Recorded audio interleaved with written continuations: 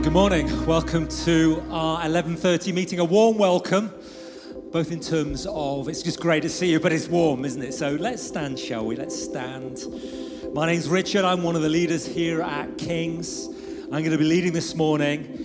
Special welcome if you're back from New Day. That's a Christian summer event for those aged 12 to 19. So if you're one of those youngsters that went, great to have you back. If you were there serving, so good to have you back here with us as well. It's great to have those joining us online too. Psalm 100, verses 4 to 5 are wonderful because they tell us two things. They tell us how to approach God and why we should. And it says this, it says, enter his gates with thanksgiving, go into his courts with praise. Talking about God's people here. Give thanks to him and praise his name. So that's what we should do. Be full of thanksgiving, be full of praise. And then the psalmist says, why? He says this, for the Lord is good. His unfailing love continues forever. And his faithfulness continues to each generation. Let's pray together. Thank you, Lord. Thank you. Thank you. It's good to praise you. Thank you. It's good to give you thanks. Why? Because you're good.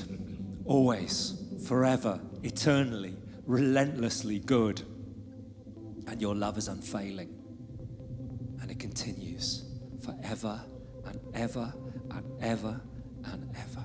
We want to praise you. We want to thank you. We want to glorify you this morning. Amen. Amen. Let's praise the Lord.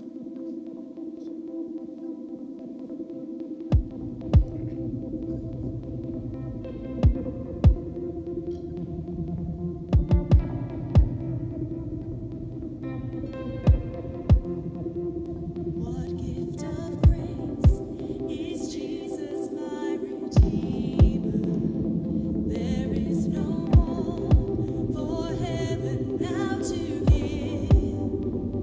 He is my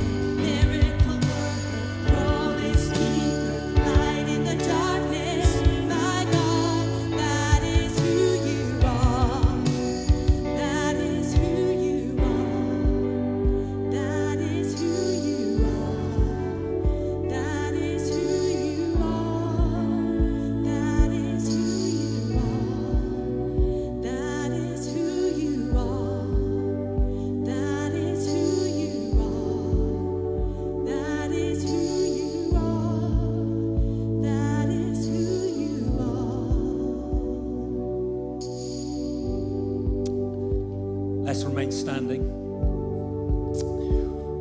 We've got a number of resources on our website at kchw.co.uk/life. A number of resources as we focus in this time sitting at Jesus' feet. Let's remain standing. If we're in room, if you're at home, let's watch this short video now.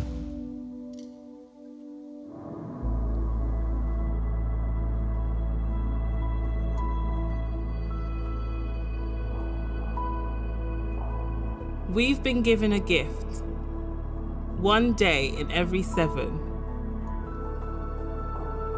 A chance to abandon our busyness and put hurry on hold.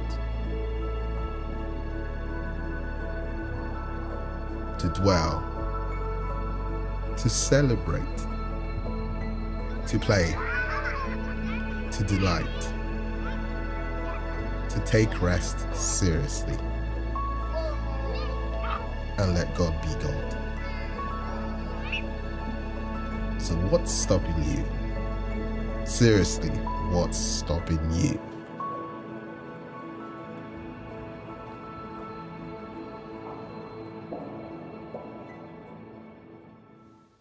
Again, if you'd like to see that, watch that again, you can go to KCHW, go to our website, kchw.co.uk/life or /practices. Both will take you there.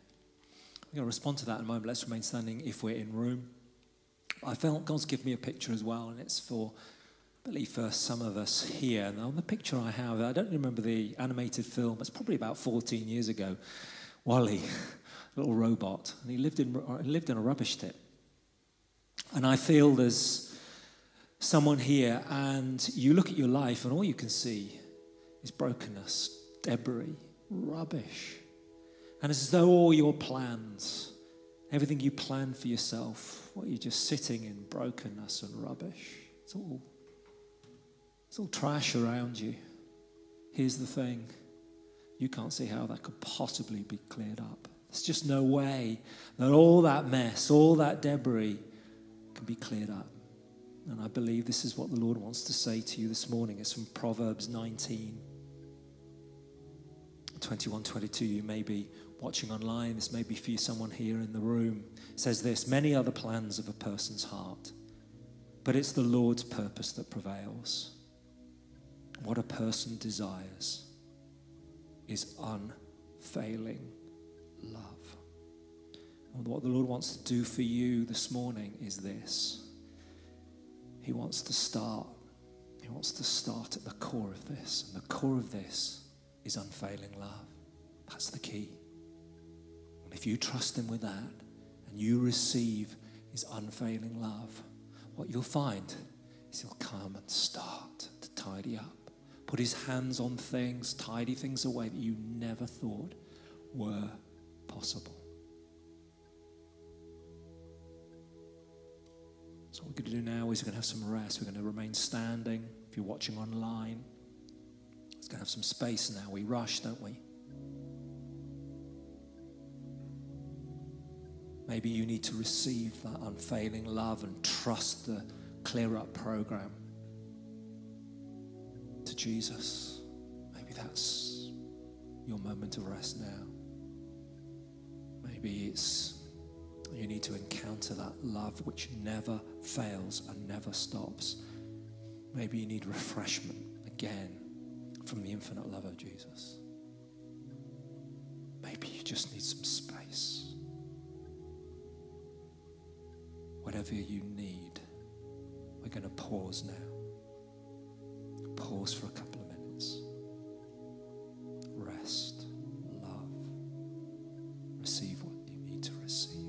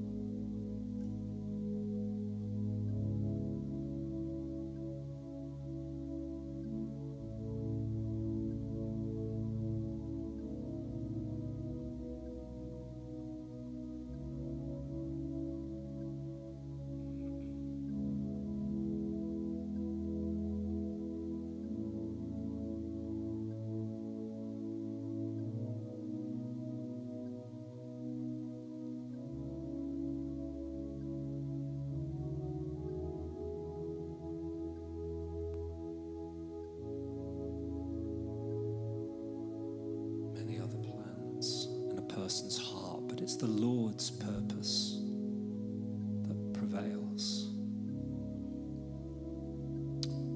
Thank you, Lord, for your love. Thank you, it's unfailing. It's unceasing. It's pure. It's righteous. It's cleansing. It's good. Thank you, Lord. There's somebody here, maybe watching online, maybe in the room, and this is what's going through your head. I believe no turning back. You've resolved not to turn back, but the context is you know that what you're planning to do is destructive. And I believe what Jesus is saying to you this morning is stop.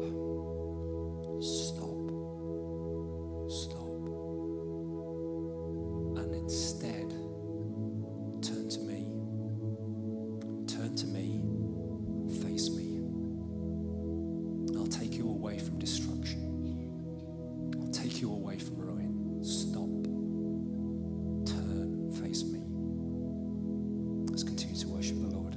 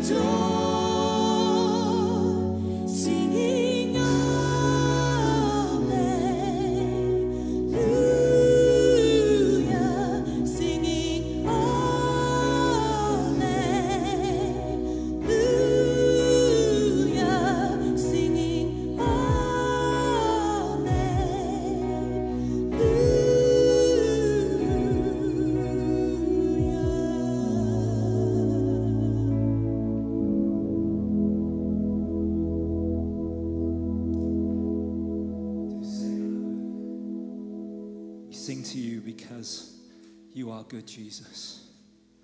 And your love is unfailing and it goes on forever. We praise you because we receive this love and we live it. Thank you, Lord. Amen. Amen. Now, before we sit down, if we haven't sat down, for those of us who are in the room, let's greet the number of guest visitors here this morning. Let's turn around, greet one another. If you're watching online, we will be back with you shortly. Thank you.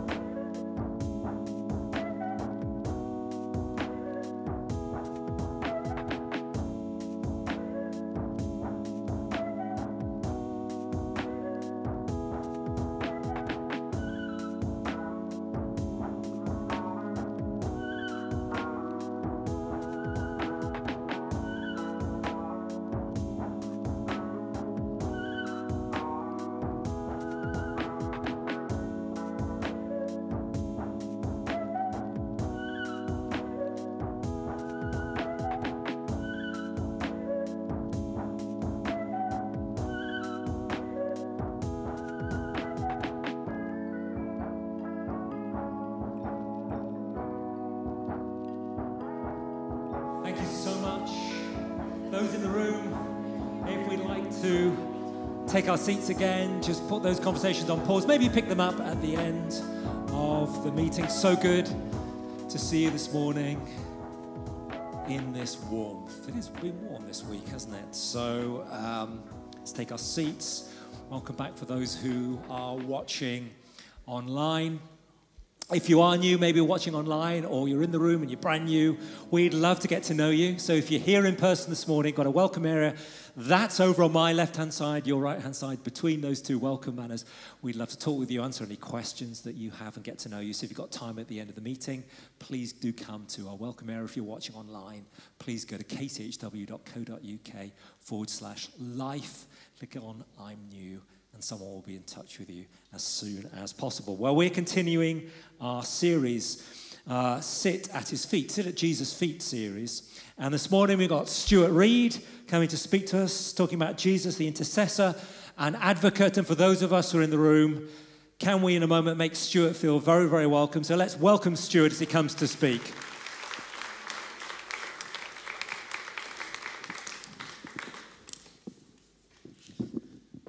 Thank you, Richard. Good morning. Lovely morning. It's lovely, this good weather, isn't it? I like it. Because I was brought up with this, you see, in where I come from. Thank you. Thank you. I love this stuff. It's great. Anyway, John very kindly has given me two texts, and I really want to do a Bible study this morning on these two wonderful scriptural texts as we look at Jesus, the Intercessor, and they'll come up shortly, but the question really is, will we make it? A guy came to me the other day and said, would he make it in the Christian life? And at the Queen's Platinum Jubilee, the Archbishop of York said he was grateful that she had stayed the course. And well, I think that's really our passion, isn't it? How do we persevere? Because actually we do things that are really wrong, and we're ashamed, and sometimes we feel so dry and we don't believe anything. We're only here because our relatives brought us here, and we feel good about that. But how are we going to make it? Because some didn't and some haven't. So how are we going to make it? And it's a miracle, you say, that I'm here this morning. Well, with weather like this, it probably is. But he's writing to these. The letter of the Hebrews is written by. It's really a sermon, really, based on 7 texts, really. But he's writing to these Jewish Christians who are having a really hard time.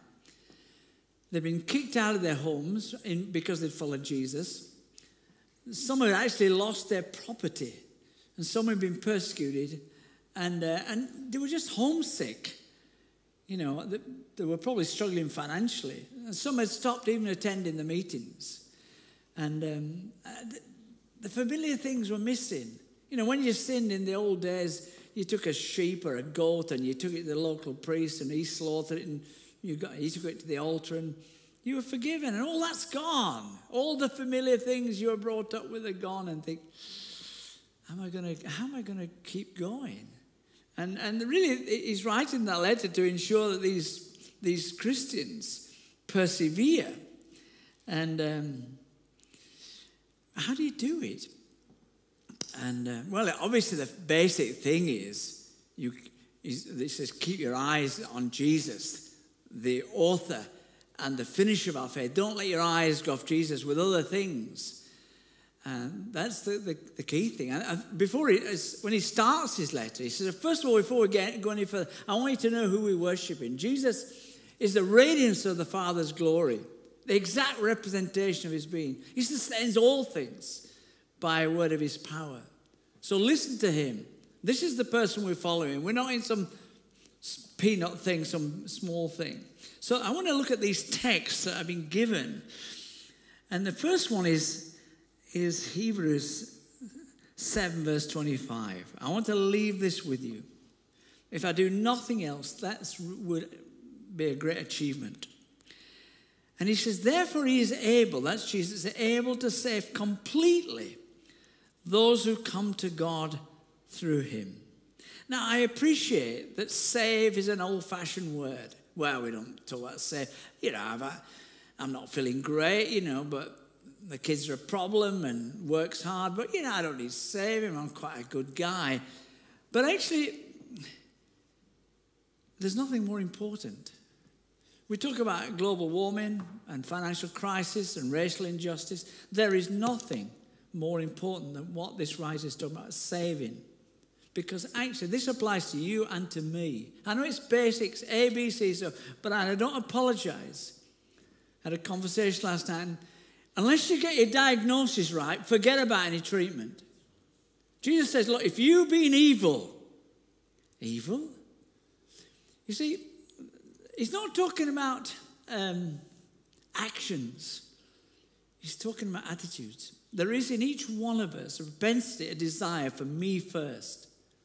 Well, you say, I don't feel it. Yeah, I don't feel it.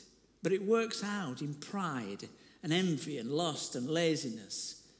I just want to be, you know, I want to run the show. And then sometimes I'm surprised. Why did I do that? Why did I say that? Such horrible, you know, it bubbles up sometimes, doesn't it? It sort of takes over. You see, what I want to say, we are moral creatures. We're not sick people. We're not just having some therapeutic exercise. The basic need of our lives is what we're talking about. That's why this church, we think these are desperately important. That's what it's about. And it's not talking about specific sins. We'll get around to that maybe. But I have to have my way. Blow God, I'll blow Jesus. I want to run my life. I'm, you know, captain of my soul, all that business. And but actually, what Jesus is saying is, look, God is light, and in him there's no dark at all. Unless you get this sorted out, you're going to miss the blessings in life, which only God can give. And more important than that, if you die with these things unconfessed and undealt with, you will go to a lost conscious eternity forever. So we're not playing. I mean, and yet we have some great good news. Because Jesus, you know, came because he knew we'd lost our way. He said, I've come to seek and to save that which is lost. Well, how does he do it? How does he save completely those who come to God through him? Well, someone said, a good Scottish preacher, it's like being a mother. Now, there are a few mothers in this room, right? Don't raise your hands, right? Now, we have 4 children, and the last 2, I was in the birthing room, wherever it's called, delivery room. And you would agree with me that it's very painful. It's excruciatingly painful. Even with the gas and air and epidurals, it is very, very painful. But then the little one comes. Wonderful. There she is. There is. And the obstetrician or the nurse, whatever it is, wipes the baby down and puts it on mum's chest. And you know what? Your troubles are ended. It's true, isn't it? It's mothers, isn't it true? I see a hand. No, I don't see a hand. For the next 18-55 years, you have to care, feed, look after, through night and day. The person next to you is not into delegation at all. A bit of, that wouldn't come amiss, but he's not responding through the night. But you know, that's how it is. It's incredibly painful, but you have 18 years at least. Now, why I say that is because Jesus puts these two, if you excuse the illustration, together.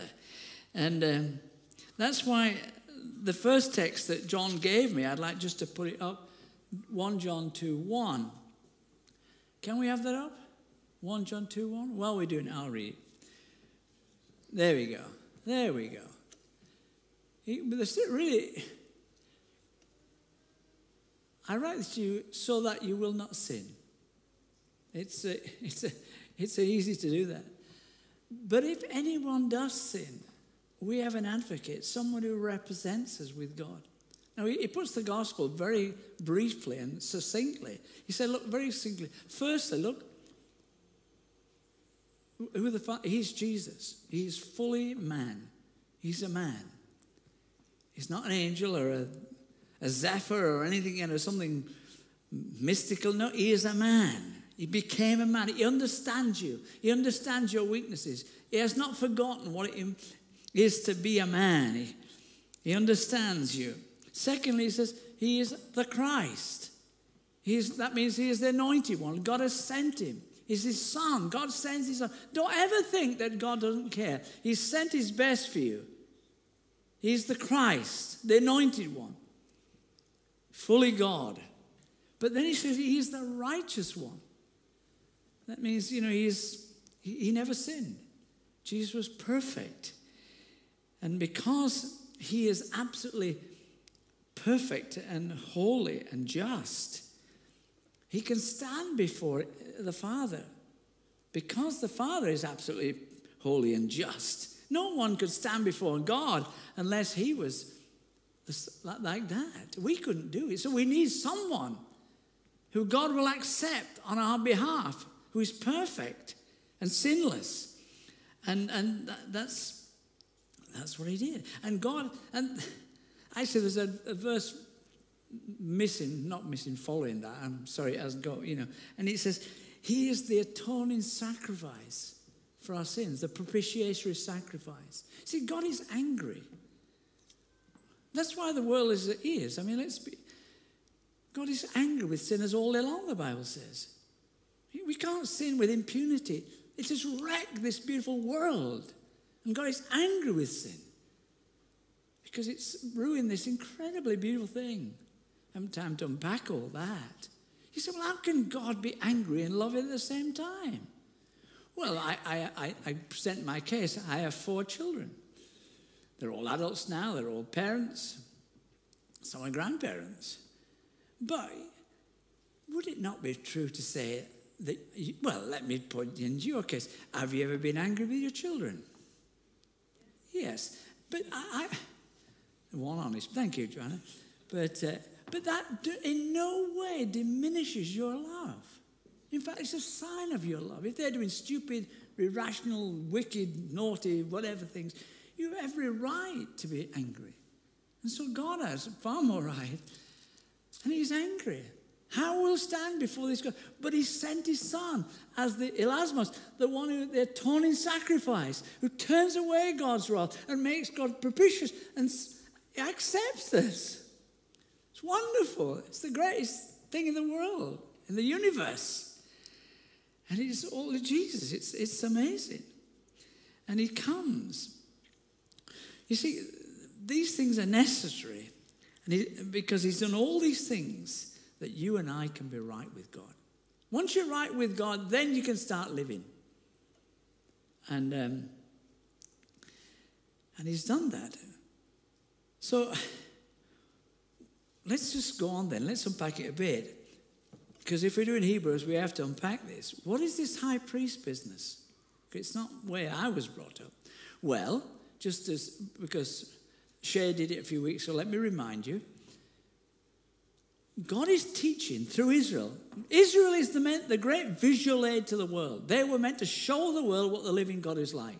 And he was saying, you cannot approach me as you are. But he made provision. You have sinned. The soul that sins, it shall die. You will be separated. That's how it works. But in his incredible grace, he says a dumb animal can die in your place. That's the allowance he does. And so in the Old Testament, you've got this massive, through Moses and all the other people, is instituted this great sacrificial system. It's wonderful. It's really wonderful. God is desperate that we might get to know him. So he's provided this. Now, in order that it's carried out, a whole caste of people called high priests, or called priests, are set up from Aaron and the tribe of Levi. And they ensure that these regulations are carried out to the letter. God is teaching. Sin is serious. We're not trifling. That animal dies. You cut its throat, the blood flows. It's horrible. Yes, so is sin. That's what he's teaching, right? He's trying to tell you that. Now, there are many more aspects to sacrifice than that. I appreciate that. The system. And the high priest is in charge of it all. Now, the high priest, you recognize him. He was probably the most important man in the land, even higher than the king. And he has his turban, and he has his robes, and he has a breastplate. On a breastplate has 12 stones. Each stone represents the tribes of Israel, a tribe of Israel, one of the 12 tribes. And then also he has a waistcoat thing, an ephod, and he has the names also, again, of the tribes on the ephod. So that when he's done his sacrifice the animal for the people, the annual sacrifice, for instance, he takes the blood into the holy place, and he takes the people, the names of the people with him. He represents them, right? You're still with me? And that's really what it's all about. And there were 83 high priests from Aaron to Jesus. So we've gotten to Jesus now, right? The problem with these priests is they had a bad habit. They kept dying. And,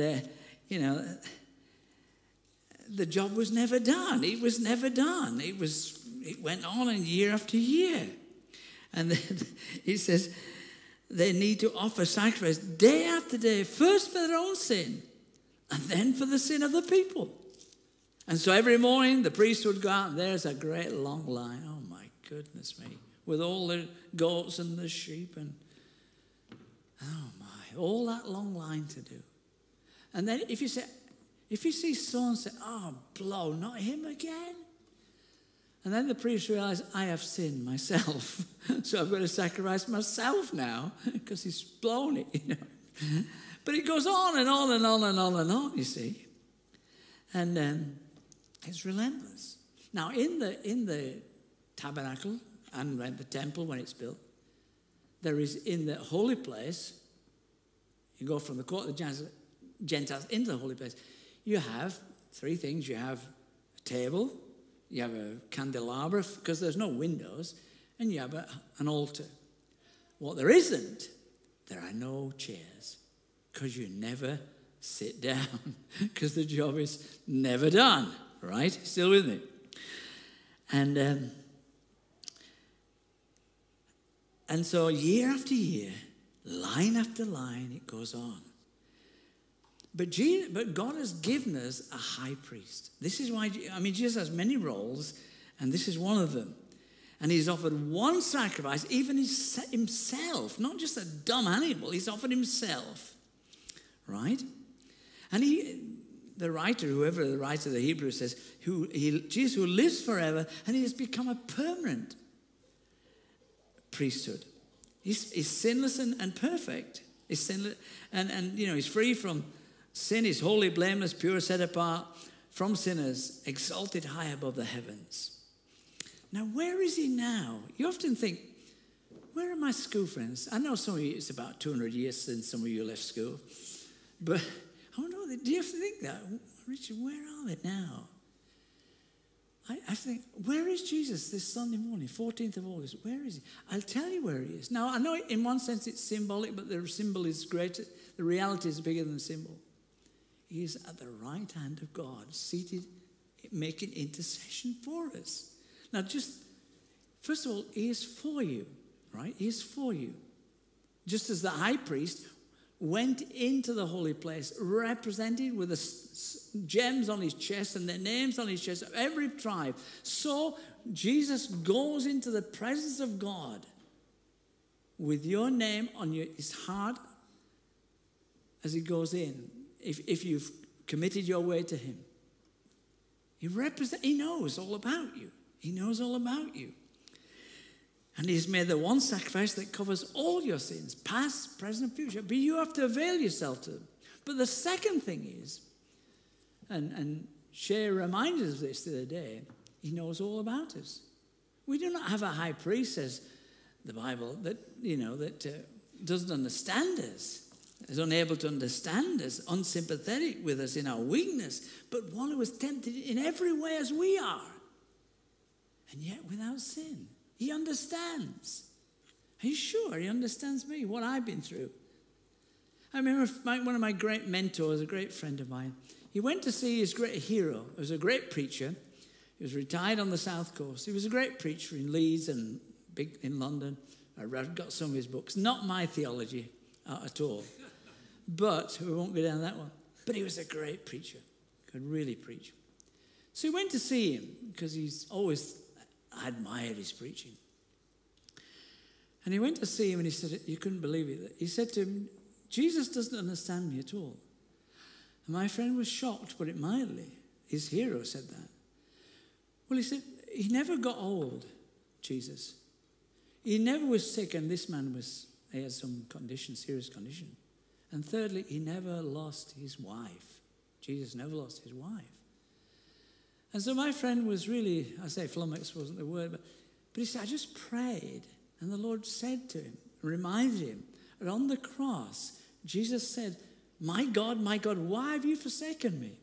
And in that moment, Jesus experienced such a depth of dereliction, pain and anguish and strife and whatever other word you want to use, that would be far greater than any of us could ever comprehend, no matter how dark the night you're passing through, no matter what a battle you're going through. He has been through a deeper, more painful one. So I have to say this, and I guess some of you are going through a hard time. He understands, and that's what the writer says. But the third thing, not only is he for you, not only does he know you, he's with you. He's with you. He's with you. He says that. He says, for when? Well, Paul says, for when we were God's enemies, we were reconciled to him through the death of his son. Having been reconciled by his death, how much more shall we be saved in his life? In fact, if Jesus' death won for us victory, what more now will his intercession, his life win for us? That's what he's saying. He's not going to leave you. That's what he's doing this morning. One of our friends, who you all know him, well, many of you know him, Nigel Smith, a great friend of ours. And Nigel used to work at the RAF Halton, among other things, after he left the forces. But you could go down to Halton, and if you wanted, you could go up in a glider. Wonderful experience. I didn't go. A coward that I am. But, what you do is, and he was quite keen we went, you sit behind a pilot, and the pilot's trained, and then you're dragged up with a cord by a prop plane at front, and off you go from Halton, and you get up a certain height, and you see the Chiltern Escarpment and the beautiful, the Vale of Aylesbury, then into Oxford. But you get to a certain height, and the two pilots agree, and the one pilot says to the front, "You're on your own now," and the cord is dropped. It's dropped, and you're on your own. Or the pilot who's navigating is on to get you back to RAF Halton. I want to tell you this. Jesus never says that. You're on your own now. Some of you are going to go out that door, and I guess financially things are desperate. Or maritally things are desperate. Or with the kids things are hard. Or with your health things are hard. I want to tell you this. Jesus doesn't say, right, it's great here, lovely with all these lovely people, but you're on your own. He never says that. I will never leave you. I will never forsake you. Never. And he's at the right hand of God. He says, and he's also interceding for us, right? He's praying for you this morning. I haven't time to go into all the details. It's that whole series of this. But he's praying for you. And, our prayers are pretty feeble. They say, why aren't my prayers answered? Well, actually, I guess because we don't always ask in the will of God. It didn't come to pass because wasn't in the will of God. But Jesus always prays in the will of his Father. His prayers are always answered. Now, if we could time, we could look through John 17, which is the Lord's Prayer, if you like, and different things he prays for. Father, protect them. Because it's a warfare. It's hard being a Christian. There's a whole spiritual army set against you. And Jesus is praying for them. I'm praying for them. But not only that, he says, Father, sanctify them. He's praying that you may become like him. He's praying also, that you might know his love. Verse 23, that you might know they're loved. You will love them as you love me. A most amazing thing. And there are many more, which we haven't time to go into. And he's praying for you. And that's why his prayers are answered. And so we have to know that. I just want you to know that he's praying for you. He's advocating for you before the Father. He's on your side. Well, don't we slip and fall? I mean, look at Peter. He's a classic. Peter says, I'll never fail. I'll never fail you, everybody else will, but not me. No. He said, Simon, Simon, Satan has desired to have you, to sift you like wheat, right? But I have prayed for you, right? That your faith may not fail. And when you have turned, strengthen the brethren, the brothers, sisters. But didn't his faith fail? His faith didn't fail. His witness did. But Jesus pulled him through and he led the church. And he's praying for it this morning, right? And now this is the text I want us. Can we put it up? Hebrews 7:25. Let's just, for the last few minutes, let me try and get this into your heart, right? Therefore, he is able to save completely those who come to God through him, because he always lives to intercede for them. Now then, be careful here, Richard. If you were going for a tattoo, this is what I would recommend. Completely on one arm, always on the other, right? Delete all that. Don't ever leave the King's Church and the guy at the church said, we're going to have a tattoo. It is just an illustration. Completely, always, so that you will never forget. That's all I'm saying, right? See, quickly, 3 things. He's going to save you because he wants to make you like himself. He wants to make you, the Father's will and the Spirit's will and the Son's will are to make you like Jesus in your character. The first thing, he saves you from the sin and the guilt of the past. That's what he does. These are just headings, right? He wants to free you from the past, the guilt. Because we do terrible things. Some things I'm ashamed of. I thought, I can't go to God again with that. And when I go, I say, oh, here he comes again. No, he doesn't do that. But you don't realize what I've done, the terrible things I'm ashamed. I've told nobody, not even the pastor. There's nothing that he will not forgive, my friends, if it's confessed. Well, you don't realize I've done terrible. I haven't told my wife. If you want to be free, you have to confess it, and the only way to get rid of it is out of your mouth.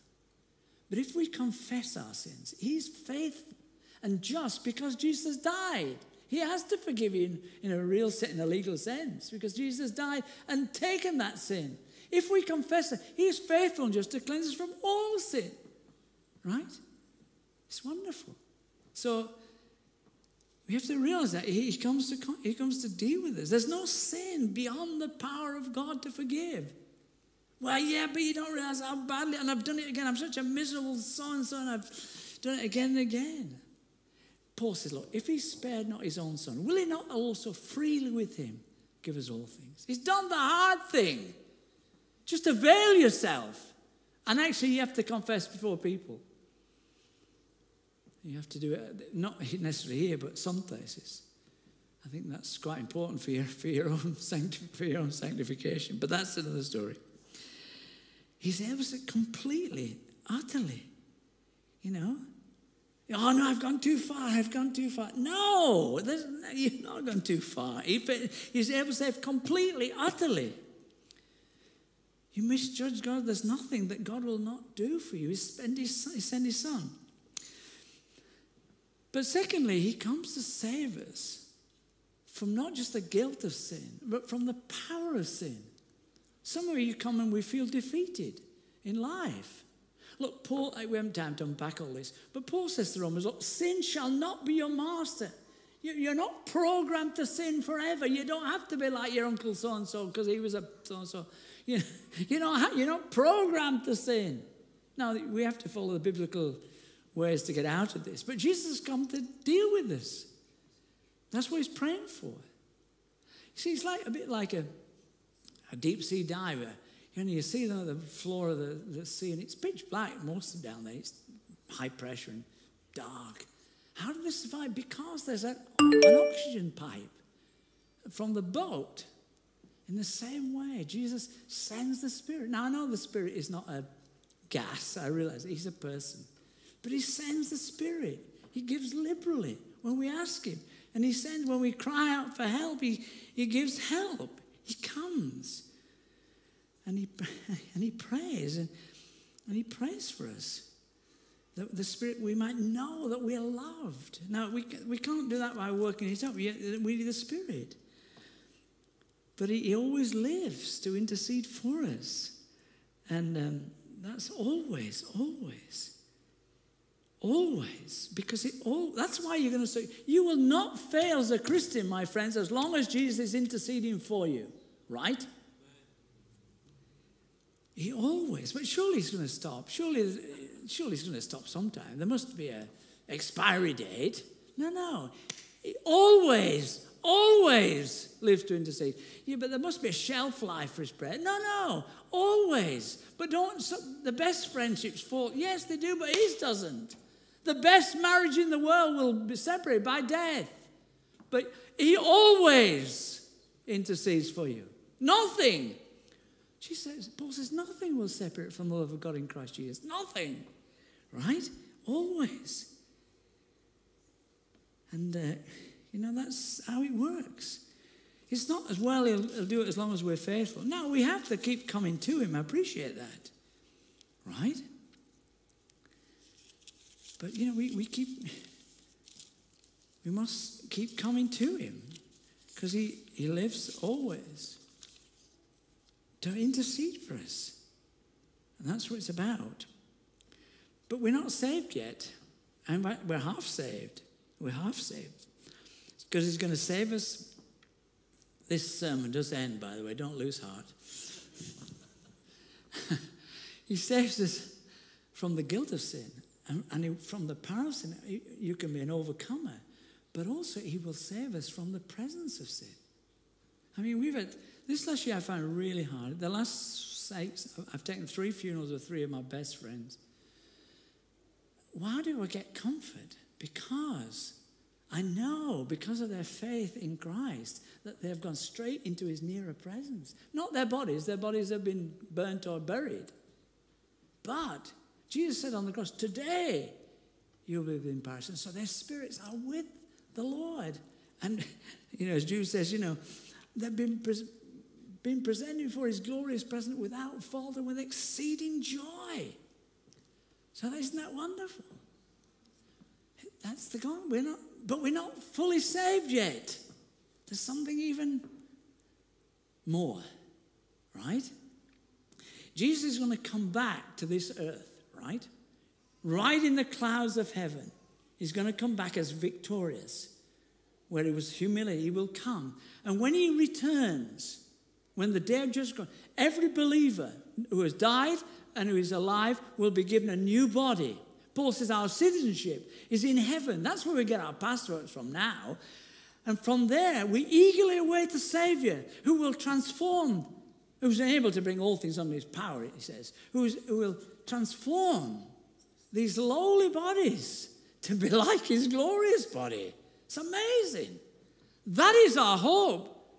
Not drifting around. No, we're going to not just be free from the guilt, the power, and the presence, but we shall be like him. Paul says, just as we bore the likeness of the man from earth, we shall bear the likeness of the man from heaven. I took a funeral last week, and here's the coffin where that player is. Where's the good news? The good news is, as Paul says, that which is sown, the body which is sown, is perishable, but that which is raised is imperishable. My friends, and your relatives who love the Lord will be raised with new bodies that will never perish, never die, never be diseased. It's sown dishonorable, but it's raised in glory. Like Jesus. It's sown in weakness. And as we get older, we get weaker, don't we? But it's raised in power. It's sown a mortal body, but it's raised a spiritual body. Not less physical. It'll just be more physical, be more substantial, not less. But it'll be totally governed and controlled by the Holy Spirit. That's we're only half saved yet. We've got our spirit saved, our soul is being saved, but our body's not yet been saved. That is the gospel. We shall be like, John says, when he appears, we shall see him, and we shall be like him. Unbelievable joy and glory and wonder. My friends, church, don't lose that. It's sown in weakness. As we get older, when you get over 55, if you ever get there, Richard, you get weaker. But it's sown in weakness, but raised in power. C.S. Lewis puts it wonderfully well. He says, when you're learning to ride, I had to learn to ride once. I had to do it. You are given a very ordinary horse. I know what they mean, hard mouth and they just plod. But it's safer that way. But when you're a good rider, they will give you a good horse that can gallop and jump. Now, I have to say, I sometimes look at these horses on the Aintree or Goodwood, I think, I would not like to be on the back of those things. They would make an F1 car very slow. They really are amazing creatures. But Paul says, it's raised, this body sown in weakness. It is raised in power.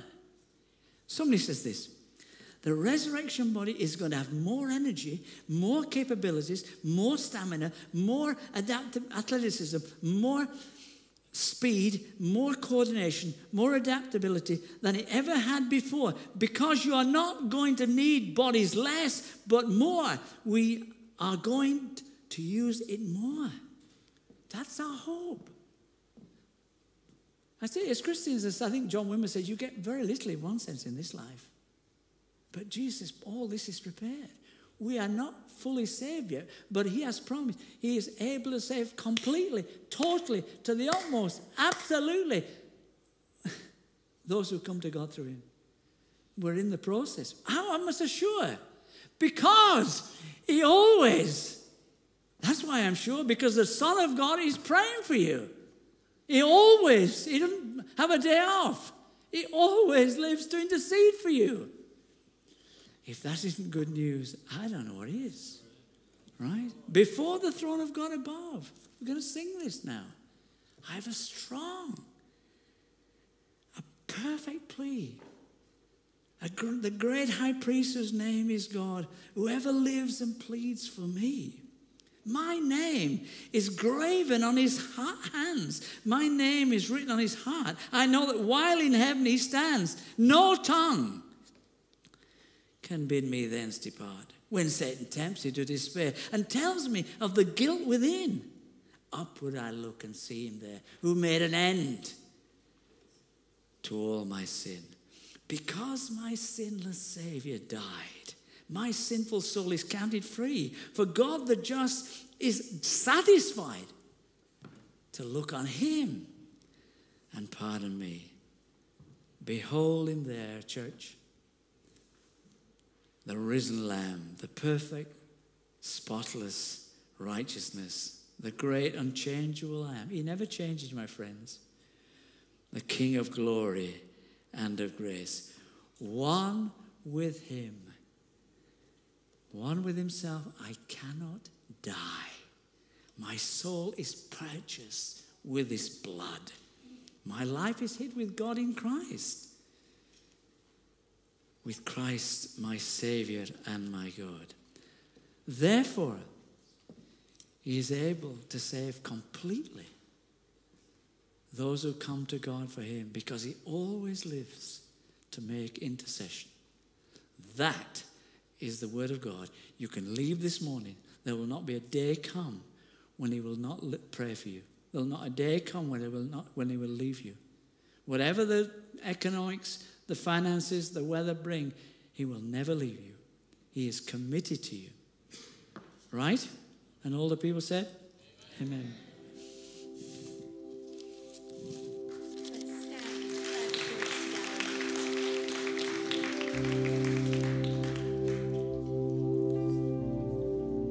Let's stand and declare these words together.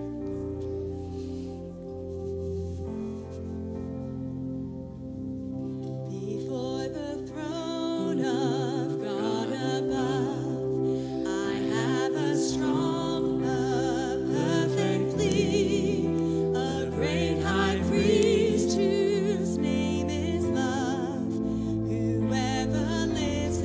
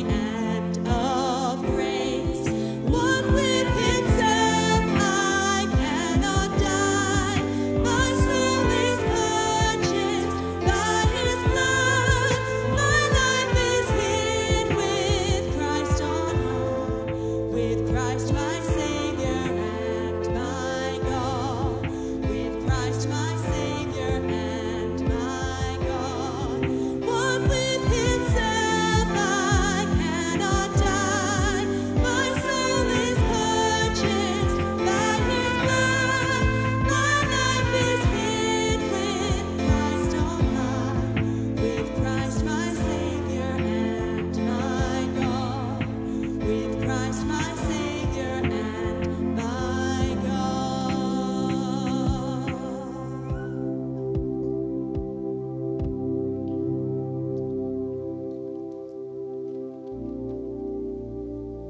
We're completely saved and loved. We are always interceded for, always understood. You know, it's so easy, isn't it, to make that completely. We can just turn it into a partially, conditionally. Well, I'm loved if I do this. I'm partially loved because God can't stand this about me. And we can turn always to sometimes, can't we? Sometimes I feel love. So when I feel it, that's when it's true. You know, so it's occasionally, again, when I feel it. So occasional, you know. No. Completely. Always. Romans 10 verse 10 says, it is with your heart that you believe and are justified, and it's with your mouth that you profess your faith and are saved. Some of us right now need to turn those partially and conditionallys into completely's. Some of us need to turn those sometimes's and occasionallys into always's. I'm making a word up. Don't know who this is. What if you got confused? You know you're completely loved. Be good to confess that now. You know you're always loved, always interceded for, always understood, always valued. That's true. Take a moment or two, each one of us, to confess those conditional, those partials, those sometimes, those occasionallys. I'm going to confess those. Say, no, it's not true. Completely, always, they're true. Let's take a moment to confess and to speak the completely and to speak the always over us, over ourselves.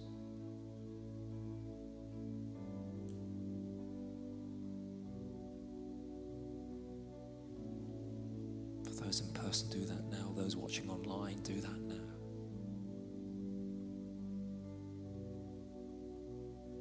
Completely saved, completely loved, always interceded for, always understood.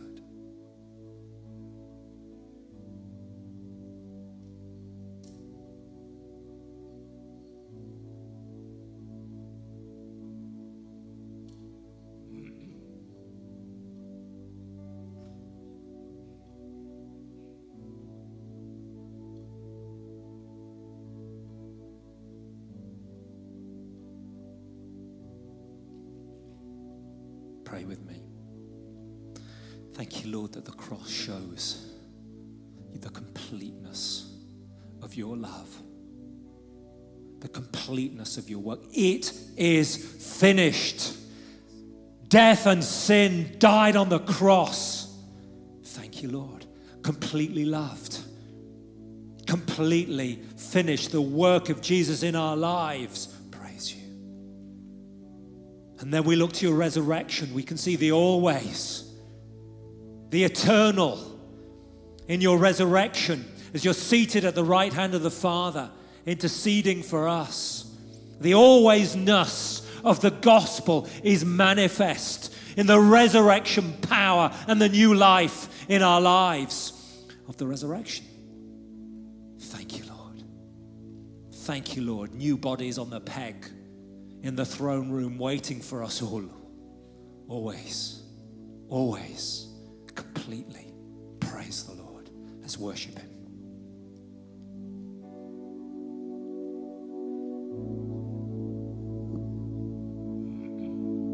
You give life, you are love, you bring light to the darkness, you give hope, you